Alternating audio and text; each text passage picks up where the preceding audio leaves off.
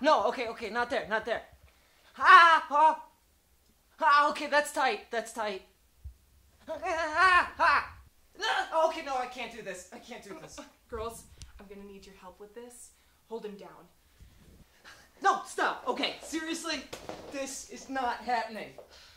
What are we gonna do? He's right. How are we gonna get our weed into Coachella?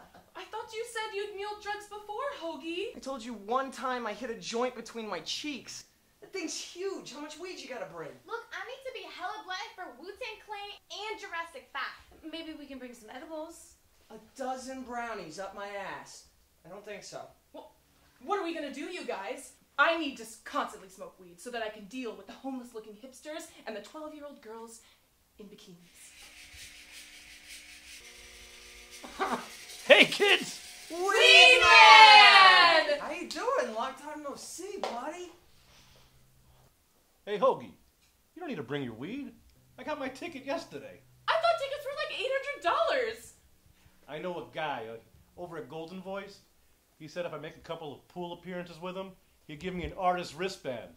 We're talking all access, baby. Oh, I love hanging out with you, Weed Man. You are such a pro. There's just one thing. I kind of want to bring a little something for the after party. You know, a little pick-me-up. Yeah. Hoagie, assume the position.